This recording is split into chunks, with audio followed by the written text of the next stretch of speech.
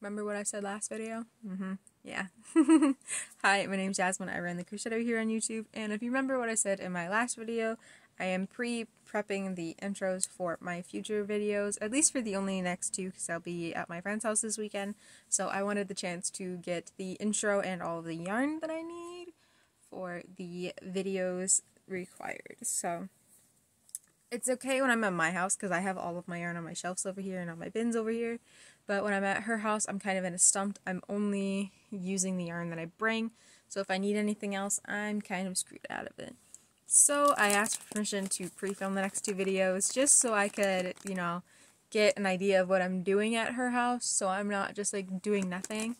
And she said yes. So I'm pre-filming this intro. I'm not going to actually be finishing this one until Sunday night, which would go up on Monday morning for you guys, so it's a bit of a weird schedule for the minute, but if you remember, the only reason I asked to pre-film this intro is because yesterday's video was PP, XL, PB, and J, and I suspected that it was the peanut butter and jellies from Parfait XL, and I was right. I will show you the ball since I haven't used it yet. I'm pre-filming the intros.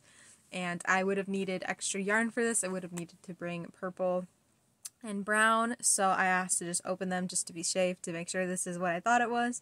So that way I could make the item I wanted to, and I wasn't just stuck with only the one ball. I could use other balls and incorporate the yarn into making a more beautiful finished piece. So that's what we're doing. This one is just called RS. There's no P in it, so it's not going to be a Parfait thing. I'm curious if this one is even from Premier, because I did buy some yarns from Joann's as well, except they got here late in mail, as Joann's does. So I wasn't able to wrap them for the majority of the time until like the last few days, so this might be because there's no P. I'm honestly not sure. It's not going to be anything Parfait because there's no P in it. So it's just RS. I don't know. I don't have a guess for it. I'm baffled. I don't even know where this is from at this point to know. Oh, I ripped it a little too hard and it opened my way. Spoiled. Well, I can see it, but you guys can't. I feel spoiled now. It ripped like this. Alright, well, pull that out. Okay. Burnett Forever Fleece in the color Rolling Skew. There was a Y there, and it looks like somebody kind of sharpied it out and put a U instead, so that confuses me a little bit. It's a size 6, super bulky, 194 yards or 280 grams. Burnett Forever Fleece. I've never used this before. This feels nice. This feels nice. I like this. This feels nice. I'm gonna be honest, I'm probably gonna cheap out this day, only because it has a blanket on the front, so I'm assuming that this is probably a blanket yarn to keep you warm, which is why it's Forever Fleece, or you would use sweaters or something to keep you warm because it is Forever Fleece. But I made an ear warmer for one of the days, and I've kind of been obsessed with making ear warmers since then. I've made 1, 2, 3, 4, 5 since then, and I only needed to make one for the day prompt. So I might turn this into a ton of ear warmers, which I'm happy about. You guys might not be as happy because you're not getting to see anything else. But I don't know what else to do with Forever Fleece because there's only one ball of it, so it's not like I can incorporate it into being a blanket or a sweater into any way. It's only one ball, which granted my friend doesn't know a lot about crochet. She only sees that I do it. So the only hint and guidance she had was trying to ask me questions without giving away what she was doing. So it's not her fault that I don't have enough yarn to use this for a blanket or a sweater. But even if I did have enough yarn to use it for a blanket and or a sweater, I would definitely not have enough time to finish that in one day. So I feel like ear warmers is definitely the way to go in this situation. I will be able to finish it. I don't know what that car noise outside was. I apologize. It sounded like a giant screech. But I feel like ear warmers, I will be able to make a few of them for the sake of the video. I will be able to finish this ball completely without using extra, without needing to buy extra. I'm a little confused by her coding though, because usually they've been like pretty like on site for what they were. Like P usually stands for parfait, B stands for bunny, and then P stands for the color purple. But today was just RS, and this is Burnett Forever Fleece, so. But I'm not seeing anything that starts with a J or a B that would even imply that this was packaged on the wrong day, so I don't know why it was labeled RS, I guess to throw me off. It threw me off, alright.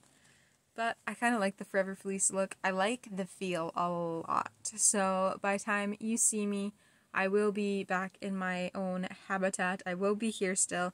I won't be at my friend's house for the intro because I'm filming this video on the Sunday. So I will be back home in time for them. I just had to pre-open them, so if I knew I needed more yarn with them. But you'll see me back here in about 10 seconds for you guys. We're back. 9:44 at night, so pretty late one if I do say so myself. Not really, I'm just filming this part just a little bit early, just because we can. I did completely reuse, I completely used the ball, like down to the T. I have no scraps of it, it's just gone. And I do have a bit more backstory. So, it was labeled, like usually her coding's like pretty precise, but it was labeled RS and it confused me. And when I opened it, it said Rolling Sky on the label, but it was like Sharpie to be Rolling Skew, like with a SKU. I don't know why it was like that. And my friend said she didn't know either. She didn't do that. She said on the website it was actually called Burnett Forever Fleece Rolling Skunk. So that's why she put RS for Rolling Skunk, so she'd know which one that was and I would know which one it is after she explained it to me.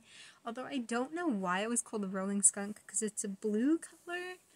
I feel like it was a bit of a typo error, because it's not up anymore, so I think it was an error and my friend just thought it was funny and got that one. But it feels so soft, like it's so soft, it's insane. First, you know I had to make another ear warmer. I've made way too many of these over the course of December, but I like them, so I'm going to continue to make more. But also just because this one feels super soft, because it's fleece, so I figured this would make a super cute ear warmer. Put this to the side. I had enough for a second ear warmer, but it's kind of small. It's not for my head. I don't know what this would fit. I don't know, maybe small child to baby. I'm unsure if this will actually fit anybody, but it's still super cute. I still love it. It's still super soft. And the reasoning I didn't have enough yarn to create the full second version of this is because when I felt how soft the yarn is, there was one thing that my mind immediately went to. I made some mittens. So they're really cute. It's got like the little ribbed line at the bottom. And then it's got a separate thumb from the mitten part. I gave myself some extra room so my fingers end here, but there's a little bit of extra wiggle room in them just for good measure. Some wiggle room. I love them. They're super soft. And since they're crocheted with double crochets, which are slightly bigger than, yeah, that's very, very functional. Actually, that was a bit more functional than I thought it would be. Shoo. Shoo. I stand corrected. But because it's made out of double crochets, you can see there are some little holes, so I could just pop my fingers out as I please and just put them back in, which is kind of hilarious to me. That you could just be like, is it cold? Let me check. Or, I don't know, I feel like if you needed something, you could just, like, stick it through. Like, let me take one off, for example, and just, like, take a random pen. Like, if you were cold in your room, for example, I guess you could put these on and keep a drawing with your little pen at the other end. I feel like that's kind of hilarious, because it gets cold sometime, and you just want to wear mittens inside. And these ones are super super soft, so I wouldn't be mad if I did. Look at my little finger poking out. I wouldn't be mad. Oh, there's another one. I wouldn't be mad if somebody did that, because I absolutely love them. They're so nice and they're so soft, and now I have a matching ear warmer. So, who doesn't love that? And if you remember, a couple days ago, I had the velvet yarn, and I made one little bunny. I started a second bunny. I have the body of it done, a singular ear, and the start of a head. So this is not close to finishing. If I have extra time tomorrow, I will definitely come back here and finish off that bunny and then their accessories. Fingers crossed, because the bunny still doesn't even have his overall straps, and it's a bunny in overalls, so what am I doing here, you know? Like, what am I doing wrong? I just didn't have enough time. I had some extra time today, but clearly not enough, because I started working on a second bunny. But real quick, yesterday I made the peanut butter and jelly jellyfish, just in case you didn't see it. I made this pattern myself, so if you guys would like a free pattern for me showing you how to do this on YouTube here, I'd love to make another one, because it's super cute. I love it, and it's just, I just will take an excuse to make another one. That's really all I have to say. But I will show a quick sneak peek as to what tomorrow's yarn looks like, because I don't think I've done that the last couple times. And it's this one. And this is clearly 3 different sizes of yarn. Well, not 3 different sizes, but 3 different balls of it. So like 1, 2, 3. So my suspicion is that it's another variation of Parfait Chunky in here, because she did tell me that this is a prompt day because it says EG on it, so I was like, perfect. And then it says P day, so I was like, what does that even mean? So I asked her, what does P day mean? Is there a second EG that I'm supposed to be looking for? And she said no, P day at the bottom means it's a prompt. So I'm assuming it is a prompt that requires 3 different colors, 1, 2, 3, so we'll see tomorrow. I feel like if it's a prompt, I'll probably have an easier time doing it.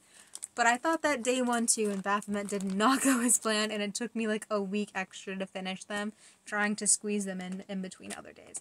But I'm excited to open this one tomorrow, because it just looks so nice and pristine.